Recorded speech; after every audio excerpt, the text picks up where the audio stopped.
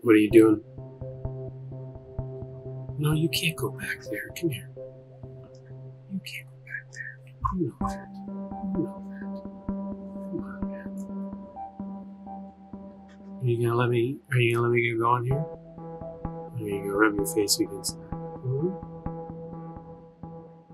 Alright, well, let's get started.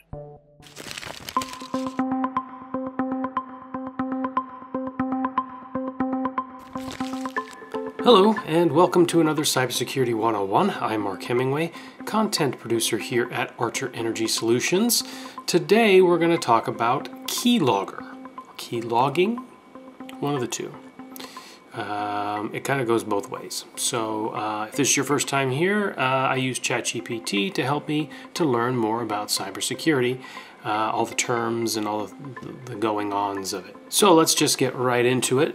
Here we are with In Cybersecurity, what is a keylogger? A keylogger is a type of software or hardware device that records keystrokes on a computer or mobile device, often used for malicious purposes such as capturing passwords or sensitive information. Okay, so we're going to have ourselves a bad guy day. That's exciting. Alright, well, I'd like a little more information on that, so I'm kind of curious. How does it work? A keylogger works by intercepting and logging keystrokes entered by a user on a computer or mobile device.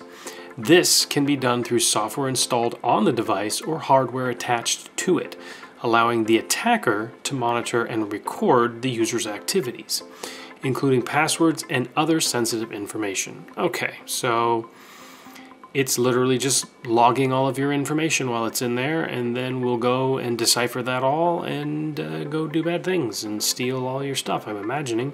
Go to your bank accounts and take those out. Identity theft. Oh, my wife just went through that a little bit. Ooh, that's a nightmare. She didn't even get hit very hard, but I think we got it under control. Fingers crossed. So there's the how, so let's go with the where. Where does this happen? Key logging can occur on various devices, including computers, laptops, smartphones, and tablets. So everything. It typically happens silently in the background without the user's knowledge. Great. Allowing the attacker to capture keystrokes and sensitive information as the user interacts with the device. I don't like these invisible things. I mean, sometimes the good old bam, you got a ransomware is nice because you can start working on it. But if you don't know, I mean, they could be there forever and ever and ever. Keep an eye on your bank account. Watch it. But don't do it. But don't do it on your computer or your smartphone or your iPad or your tablets, laptops. I guess you could go to the bank. That's a thing. That's a real thing. All right, moving right along. How can I know if a keylogger is installed on my device? You can use a reputable antivirus or anti-malware software to scan your device for keyloggers. Additionally, monitoring unusual behavior such as unexpected pop-ups, changes in system settings, or suspicious network activity may indicate the presence of a keylogger. Okay, so there's ways. You just gotta go use all that antivirus and software and malware, and you gotta know which ones to use. That's the tricky part. I'm afraid to ask for people to put comments on the, like, hey, who's trusted, who's not trusted, because how can we trust that person? It's so scary. I kind of wish we could go back and they were never invented, all this stuff. It's just too much. I feel like I don't know. It's too much. We don't get to think for ourselves anymore, which kind of scares me moving forward. All right, well, how do these bad words get into our computers? So, what are some common methods used to distribute keyloggers? Common methods used to distribute keyloggers include phishing emails with malicious attachments or links, infected software downloads from untrusted sources, exploiting vulnerabilities in software and operating systems, and physical access to install hardware keyloggers on target devices. Okay, so all the ways we've learned about, all the bad things, that's one of their ways of getting on there and just following everything you do. How fun. Well, we kind of know how they get on there, but are there any signs that we can look for? So what are some signs that indicate a device might be infected with a keylogger?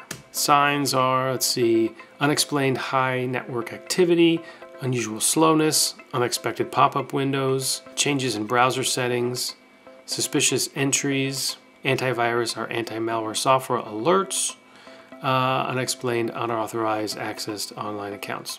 Okay, so keep an eye out. Always watch all your stuff and make sure everything's, on the up and up, because they don't care. So we know that they capture keystrokes. So I wonder if they can do anything else while they're in there. I'm sure they can. So can keyloggers capture more than just keystrokes? I'm sure. Yes, some advanced keyloggers can capture more than just keystrokes. They may also capture screenshots, clipboard data, website URLs that you visited, mouse clicks, and even webcam and microphone activity, depending on their capabilities and configuration. And they can know where you go, and they can get your passwords as you log in and out of all those different sites. All right, last question here. What is a real-life keylogging incident? One real-life keylogging incident occurred in 2008 when criminals used keyloggers to steal banking credentials from thousands of victims. They employed a combination of phishing emails and malware to infect computers, allowing them to capture login information for banking accounts.